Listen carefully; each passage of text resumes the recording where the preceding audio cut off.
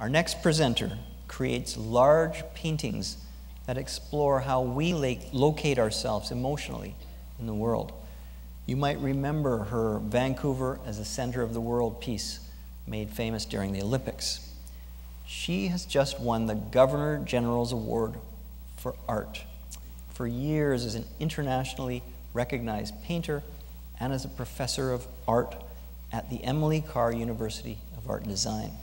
She has inspired a generation of creative young people in their search for identity. Please welcome Landon Mackenzie. They really put you on the spotlight here. Thank you, Sam. Thank you, Lynn. So behind me is a selection of my works. Well, soon there will be. I chose to really prepare something, but I really hope that you'll just watch the pictures. With this body of work behind me, which goes over the years you'll see on the screen, there's both big and small, not the real thing, but a facsimile. In most, I've used landscape as an organizing principle. So the privilege of seeing real work, of course, is very different. It's a one-to-one take in and reflect and put back. But some are the size of garage doors. Some are the size of 2 garage doors. Others just as small as a small placemat. Some took a year to make in a warehouse, and others a few minutes on a kitchen table. I figured out some time ago that painting is a good way for me to follow an impulse to make things and to use images to untangle my thoughts. But years ago, facing a blank canvas was far too terrifying, and so I studied other things. Though I was trained as an artist, I am self-taught as a painter. I have a BFA from NESCAD in Halifax, an MFA from Concordia, before I started painting. And in the Montreal studio scene in the late 70s, that's when I started breaking the rules. I've been at it now for 4 decades, fumbling and stumbling and making up my rules as I go along. Our Canadian filmmaker, the artist Michael Snow, said, "I make up the rules to my art, my game, and when I appear to be losing, I change the rules." I took that advice. And put the ambition in the work and the rest will follow. That too. Imitating something you covet is a good way to start. Also, one needs resistance, something to push against, and follow one's hunches.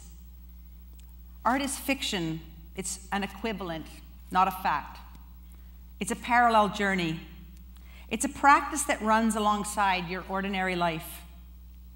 How to process our contemporary complexity, to think for oneself while being critical and curious, and avoid the pitfalls of language, both written and spoken. Or how to layer ideas so that one idea is not more important than another. In a time where screen-based knowledge is always present, get off the screen and use your hands and intuition. Pay attention to yearnings, feelings, and worries. When you're on Great Northern Way, you'll soon see the big new Carr University campus, where I chose all the colors for the exterior with my friend Ben Reeves, invited by the architects. My rationale is 15 colors from Emily Carr, the painter, her early 20th century palette. The arrangement is intuitive, based on years of my experience, and easily the biggest paint job I've ever done to date.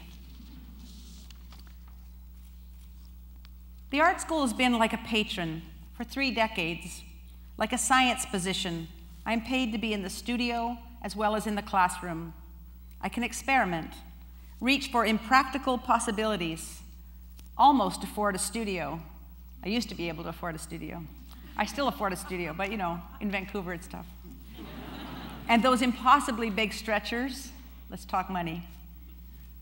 Through dialogue with colleagues and students here and around the world, I continually rehearse my capacity to see more clearly. It's important not to become isolated. Studio mates have been so key in my journey.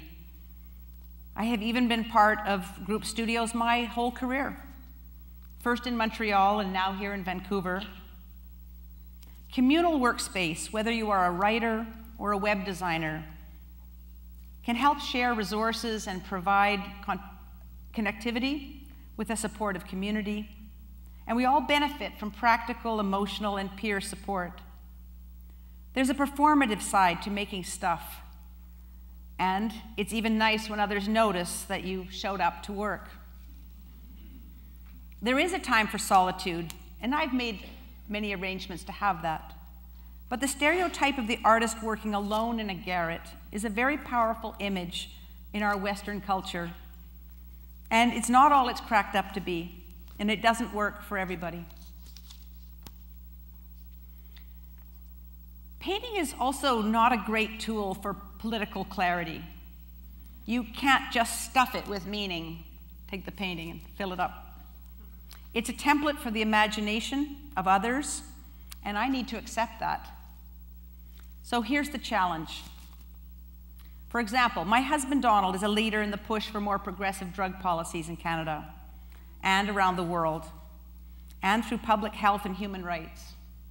Unless your head is in the sand, you know that our citizens are dying at a terrible rate, poisoned through a contaminated drug supply. So how, as an artist, can I compete with that?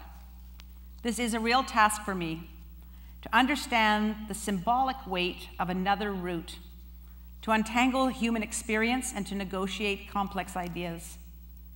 Though we don't save a life through art, given an opportunity for profound experiences in a gallery or on the street, it can touch people in profound ways and even change how difficult subjects are understood. When I received the Governor General's Award in Ottawa, our lovely Gigi, we call him the Gigi, David Johnson, spoke about perseverance and determination from Emily Carr in her time to all of us making art and design today. He recognized that it isn't easy to make the conditions for high-level creative lives, including financial and emotional, in order to steer our vision and material production over a long period of time. But it is amazing when you do get that call, acknowledging luck and perseverance and confirming that you are doing something right and a path forward. I'm just going to let the slides finish up, run over you. Sometimes I think actually it's hard to see when you're talking. It's hard to hear and watch. So when you're in a gallery, if you're at the VAG, just go look for one painting or one object or one image and just hand yourself over for a while and see what that experience is like. Just see where it takes you. You might not like it, but it may be just the challenge to take a deeper look, a closer look, and maybe in the end come away with something unexpected, something that you weren't expecting to trip over at that moment. Thank you very much for listening.